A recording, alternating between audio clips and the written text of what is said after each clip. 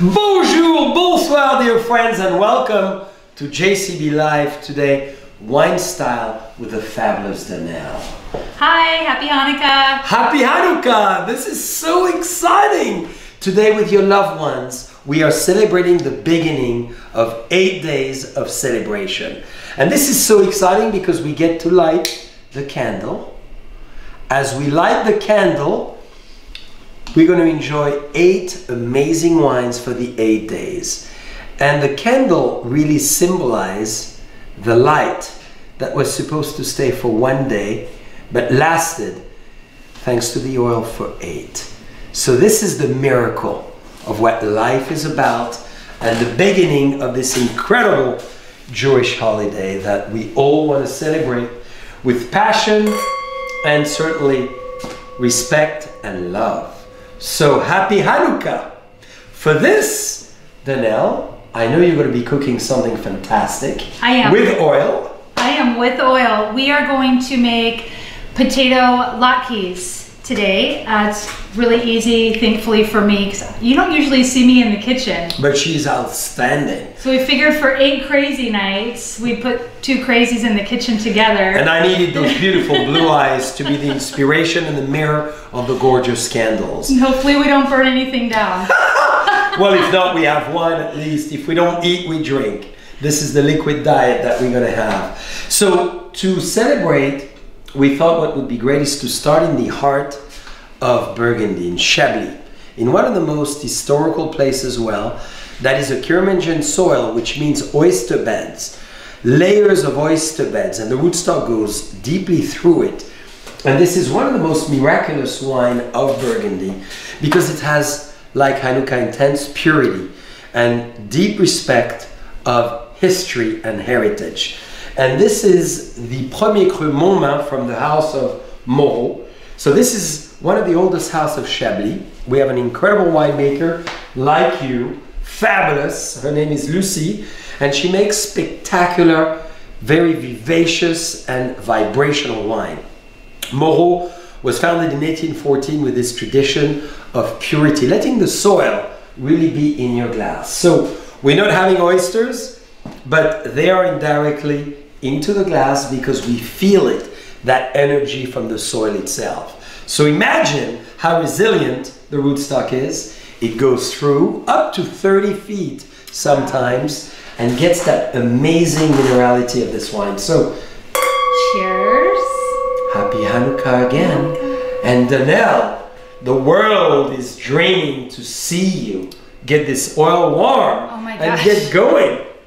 So potato latkes. We are going to start with russet potatoes. Aha. So we're God, gonna isn't peel. it dangerous to give you a tool like that? Probably. In your hands? Probably. Look at Don't Danielle. make fun. She's not shaving meat today. She's actually shaving a nice potato. So we're gonna peel some potatoes. You're doing it so well. I would have peeled them ahead of time, but they turn brown. Oh, so we we didn't want that to to be happen. the right color. I should have got 2 peelers. You could have helped me peel. Yes, but Okay. you know, I remember a few years ago I used that. I really needed to shave. This is actually very good. Let me show you. Let me show you. You see, I'm using my left hand so you can watch me because they both work identically well. I found I'm peeling. I'm peeling. I'm peeling. So Danielle, how did you get this great idea of this wonderful recipe and why?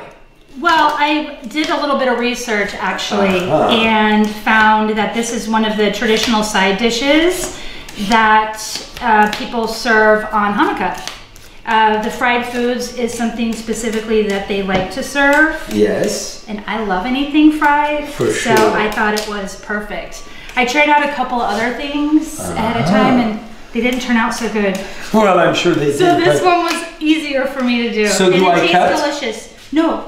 Not yet. Not yet. So are we going to do all the potatoes? No, we're gonna do, we need 2 cups. So I figure maybe 4 potatoes. We'll have to measure it. And you know nothing better than potatoes with white wine. You know, another great recipe, of course, that we love to do is a little fried potato, crème fraîche, And maybe caviar eggs as well, or smoked salmon eggs, or just simply smoked salmons. And I know it's another great recipe we do as an amuse-bouche together. Right. That we're big fans. Okay, so now we're Shall just we do each both side? Let's each do a side. Okay. Together. Watch your knuckles. Don't want any blood in it. Grate your potatoes on a cheese grater. This is a feast on its own. I've never grated with Danelle. This is actually the first time. It's the first. This is what you call a real teamwork. Oh, this feels so good. There's nothing more relieving and relaxing than cooking. You know, as a young boy, 6 years old, my mother recently gave me my wish list was to become a chef. Can you imagine? If it would have happened, it would have been a disaster. Oh, no, you do good. But I need to tell you, I love, look at this. That's probably enough. This is pretty impressive, isn't it? Well, you did 2 and I just did 1. You're so fast, isn't it? Well, my grate was larger. Well, you like larger things in general. Larger is better. Larger is better. So we've heard that before, right, Dylan? I'm not a trained chef. I have to measure everything out. So 2 cups. This is a half a cup. So we're gonna do. We did perfect. God, it's amazing how destiny makes us do great things without knowing we can. Right? Yes. Okay. So we save a little potato just in case. This is for Julia. Voila. So we're gonna put the potato in a cheesecloth. And what's the reason for that? Well, because there's a ton of water in potatoes, and so then you squeeze. You squeeze that little bowl hard. Isn't that crazy? God. I know. Go stronger, Danelle. You can do it. Ooh, it hurts somewhere. Okay, so you squeeze all the water. Don't we have fun in the kitchen? God, no, you're squeezing so hard now. Okay. So now I'm going to put it back in. You see how she leads and I'm just the servant, the sous chef, the executor. All squeezed out. Okay, yeah, that looks very nice now. You could see. And it's not Gruyere or Emmental or Comté cheese. This is potato. Potato. I'm going to put... God, what an achievement for our first 5 minutes. For our first cooking experience ever together. 2 tablespoons of all-purpose flour. Well, I need to remind you something, Danelle. What? As I put a little potato on you, we've done donuts together. You remember? You were quite I decorated, yeah. 1.5 teaspoons of salt. Okay. 3 eggs. Ooh, you want let me do your that. Favorite. That's the fun. Don't get any shells in. Whole egg? The whole egg. The whole egg. La la la la la la. Okay. We should have Botticelli as one of our guests soon because he's quite good at that. Now you just stir it up. Okay. Well, Danelle, I'm going to have another sip because after all that exercise, it's amazing smell. The ocean. You have a feeling you have a wine actually raised on the bench of the Atlantic Ocean, and it's far away. It's 250 kilometers away from it, but it's amazing and pure. I was using the word vivacious. And if you haven't, you know, we created the spectrum of style with Marnie Old, and this is quite amazing where we categorize the wines in 6 families. And one of the white wine is vibrant, and one of the beautiful women, as Danelle is Brigitte Bardot. She represents vibrancy, vivaciousness, and this really makes me think of that wine. And I love Chablis, by the way, because as we cooking, this is the kind of wine that is not too heavy. There's minimal influence of oak. The regular Chablis, the Village, does not have any oak. It's really vinified in stainless steel tank and kept as such. Here we have in the Montmains, the very famous Premier Cru. We only make 3,600 bottles for the whole world. This is carefully vinified in little French oak. Now we're gonna grate some onion.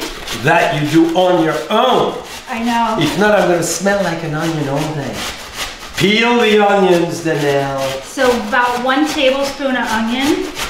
I love Hanukkah as a tradition because it brings so much together, family, friends. It's a celebration. I love celebrating lights. I know. And the image of the light and the temple and the oil.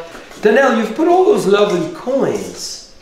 They look like they're made out of chocolate. They are chocolate So coins. tell us about the meaning of the coins. Well, I believe if history, how I read it, was that the Jewish children, this goes way, way, way back, used to give them to their teachers. Oh. Yeah. For rewarding them to teach them knowledge. Correct. And then the parents started giving them to their children as a reward for learning the Jewish studies. I see. Yes. So now children are being paid to learn. That's quite amazing. Well, I think we do it in America too, right? So are we finished with this too? We're finished with this. I'm the sous chef. I'd better clean. Okay. Well, I'm a big fan of what I'm smelling here. Ooh. So I'm using grapeseed oil to fry None in. of those? No. Not yet. That's for your decoration, your garnish. Oh. Heat your grapeseed oil about 1/2 cup on medium. Okay. And then we're going to fry our potatoes. Let's do it. Do you want to make a cocktail? Well, While we're frying potatoes? I think it would be really, really fun. But I'd rather have you make the cocktail because you're the queen of mixology. Well, I was going to make it. I was Yes. going to make it. So you want me to fry? No, I want to let the oil heat up. Yes, I want let's to get heat the oil. that going. So we're going to make a gingerbread sour. We haven't used the JCB gin for a while, so I thought gin would be amazing while we're making our potatoes. Because for Hanukkah we could do wine and spirits, of course. It's fun to have a cocktail Always. as well. I love cocktails. Why just being one-dimensional when we could be multi-dimensional? So this is a quick one, and it'll surprise you. We're going to do a quick one, but a big one. A quickie, but a biggie. Ooh. 2 ounces of gin. We're consistent, aren't we? 1 ounce of fresh squeezed lemon juice. Ooh, from the garden. From the those garden. beautiful Myers lemons. I picked them actually myself this morning. Really? How did they feel? Well, they feel a little sharp if you don't go in with a jacket. You climb into the bush. They've got the thorns on them. Yeah, this is, you know, we in December, this is going to be beautiful lemon season. Tons of lemons, tons. It's gorgeous right now. The sun reflecting on that beautiful yellow skin.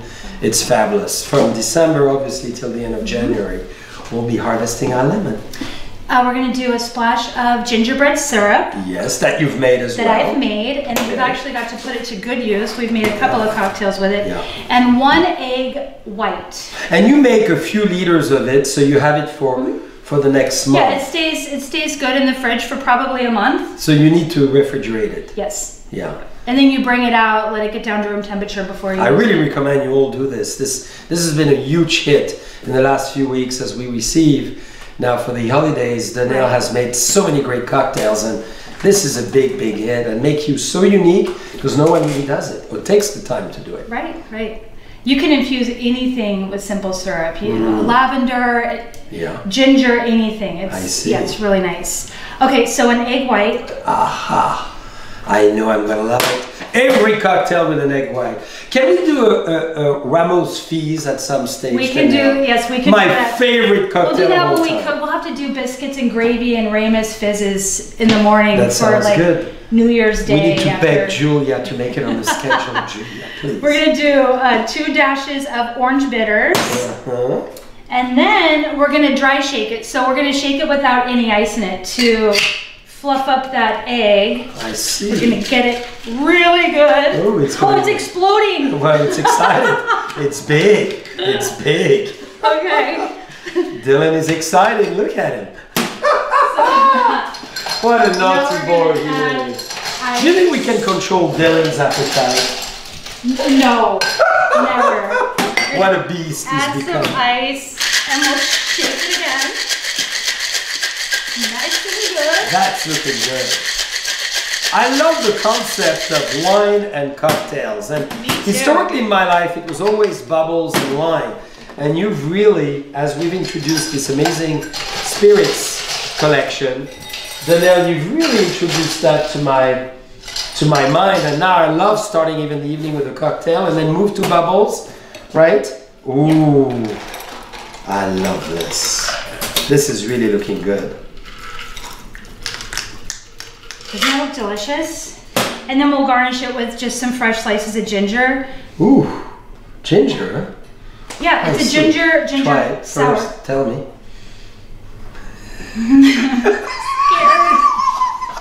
So early. Is it too sour? It's early.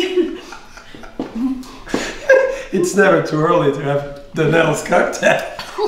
It's good. It's strong. Shall I squeeze more lemon? No, there's plenty of lemon. It's really good. Hey, we both have been tested and we both positive, so everything is okay.